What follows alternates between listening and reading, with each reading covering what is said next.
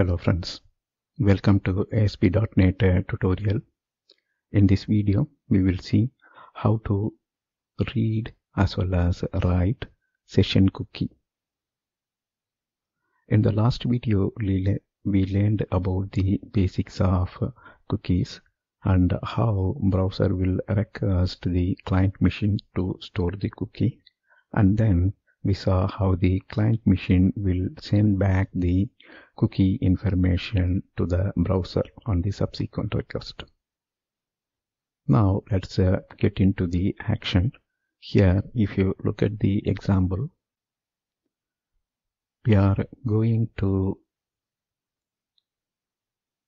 set here cookie information here, and when you click set, the client will store the cookie information, right? And afterwards, when you click on get session cookie, we can see how the cookie information is retrieved. So if you look at here, there are multiple request response, right? So first time the page will be displayed based on the first web request. Then when you click on this set, the handler for set is inside the web browser, right? So web browser will send the request for storing the cookie as part of the response object. And in the subsequent, we know that client browser will send back the cookie information so that it is available for the web browser. And in the click event of this second button, we will examine the cookie information sent back to the browser. So you will get more info when we proceed with this video.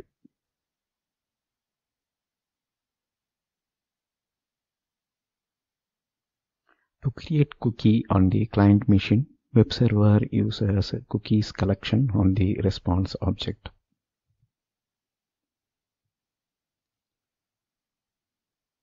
Here if you see, we are talking about cookie collection, and that is tied to the response object.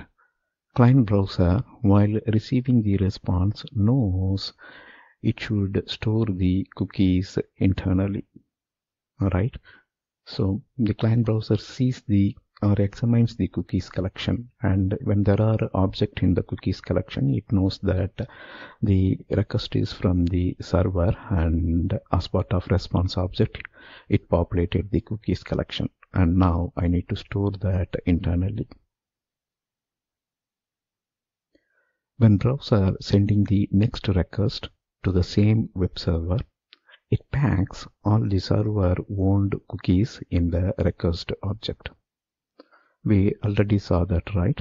So web server, right? Web server 2. There may be multiple web server also, and when using the browser, right, you can browse any website. And if you see here in the disk space, you may store information that belongs to web server 1 and web server 2.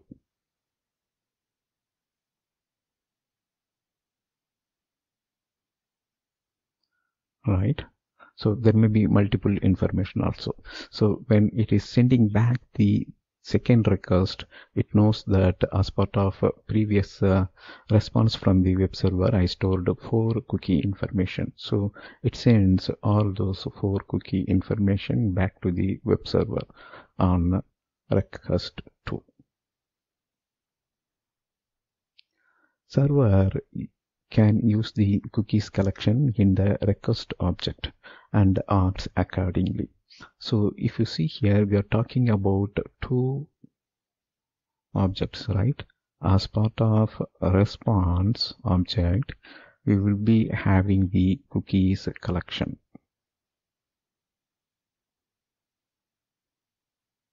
Right? Similarly, when request goes, as part of the request object, browser will examine the same cookies collection, right? Same object moving back and forth. right? Cookies collection. As part of response, the collection goes to the browser, and as part of the subsequent request, the same collection comes back to the web server. Session cookies lives till the connection with the browser session is alive, and cookies die when browser closes. Right? That's what called session cookies. We call this as a session cookie because when a browser is opened, there may be multiple requests that is going back and forth towards the web server, right? Say for example, you are browsing or you are logging into the Gmail. You will give your username and password, right? That will be the second request. Asking the Gmail web page is the first request. The second request is providing your username and password. The third request is composing the mail. The fourth request is sending the email, right? And then you are closing the browser. So we call this complete action as one session. So in that session, you logged into Gmail and you composed a email and you sent it to your friend, right? And then you closed the browser. That's one session. Now, if you look at here, session cookies leaves till the connection with the web browser session is alive. That means when session is closed, the cookies will die. If that is the case, then the cookie is called session cookie. Persistent cookie live beyond browser session and live for days or even years. That means when you close the browser and reopen it, the browser still knows the cookies collection because it is persisted in the disk, so it will send back the same information to the web server. In this video, we will see how to set session cookies. Now let's go to the demo. Now we will create a new project.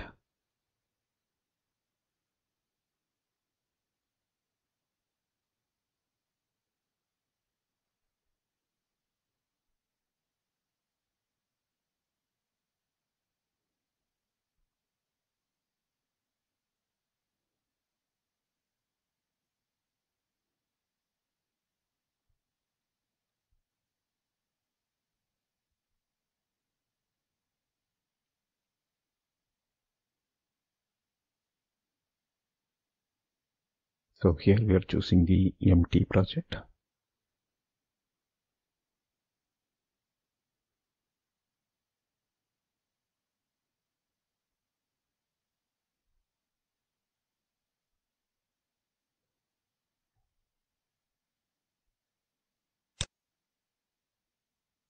Now we will add a new web form.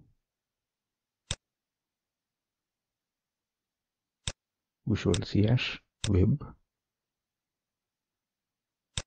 form, and we will name this web form as cookie01 read write cookie.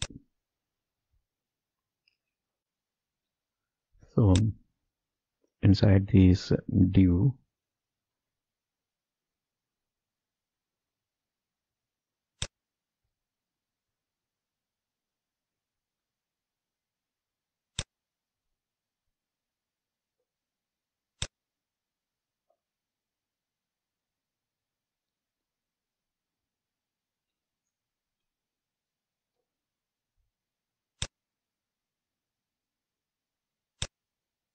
so if you see inside the div, we placed some control. First one is the label control, enter session cookie,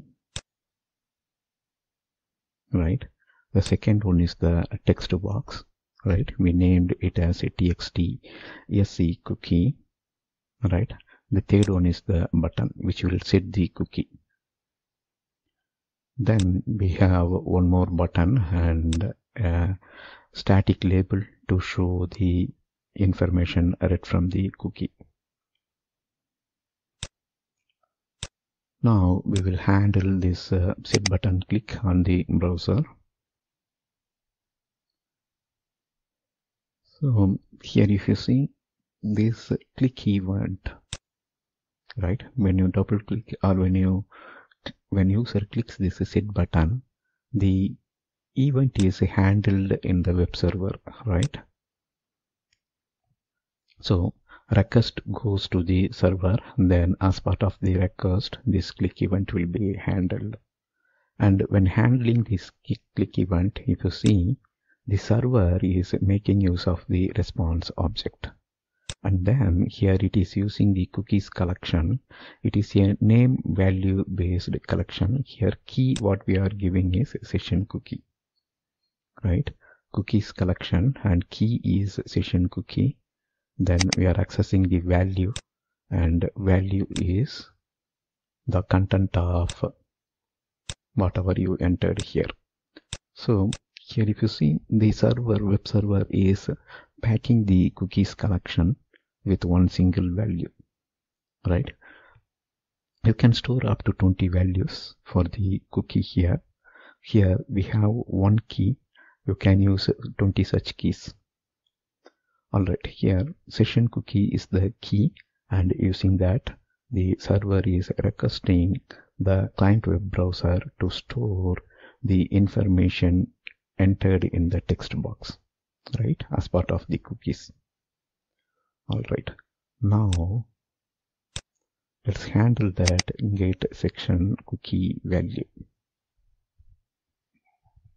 We know that when subsequent request that comes from the browser will pack the cookie information back to the browser.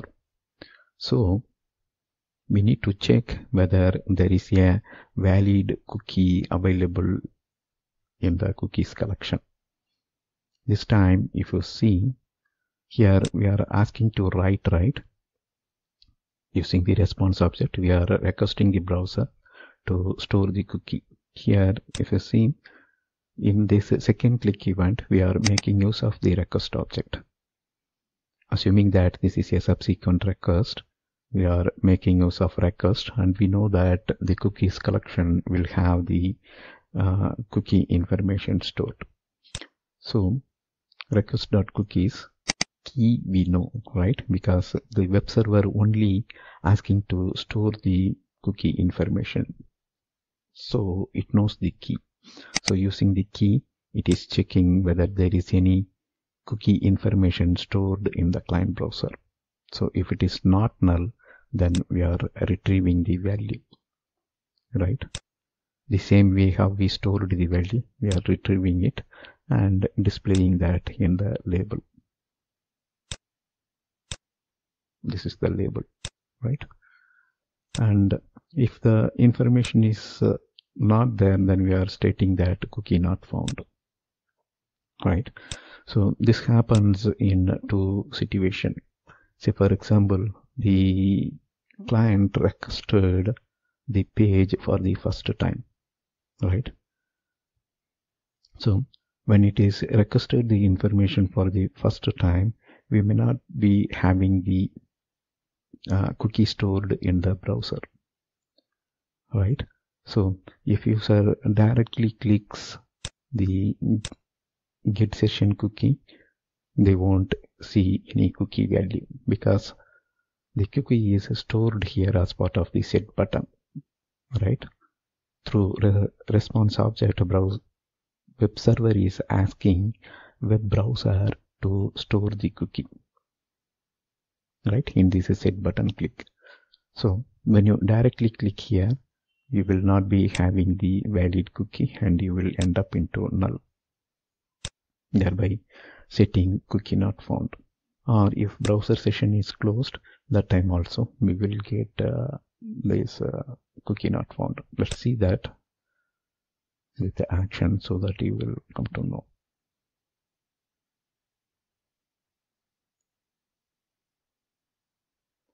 Let me copy this address and close this session and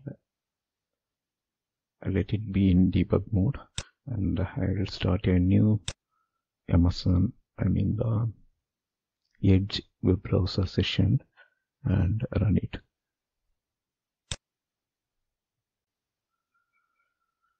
So This is the first request, right? The first request is get or display this web page. So at this stage, there is no cookie information stored in the web browser. Now, if I ask to get session cookie value, we will see cookie not found because no cookie is stored.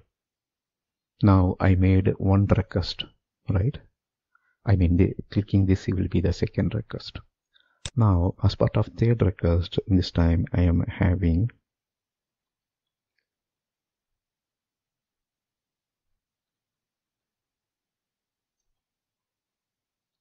session cookie and clicking the set, right? When I click set, the request goes to the web server, and in the web server click event handler, in the response object, we are storing this cookie information that will be sent back to the browser, and browser will store this cookie information. Now, when I click set, the information is stored in the web browser, right? And when I say get session cookie value, as part of the request, the browser will send the stored cookie information, and web server can access it using the request object. Right? First time it is response, next time it is request. Response is packed by the web browser, packed by the web server, and request is packed by the web browser.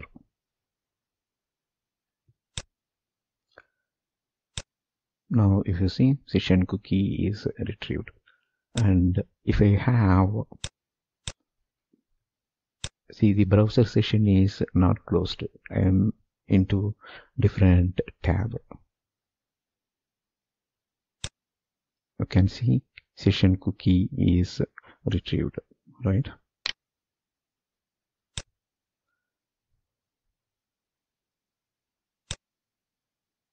Right. Now let me use some other web browser. This time here I am using the Google Chrome web browser. If you see, cookie not found, I am getting, because cookies are browser specific. We already saw that, right?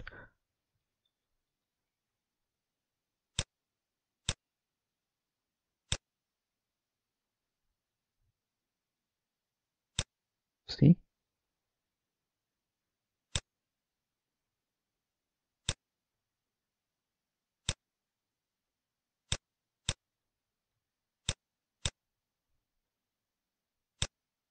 Right?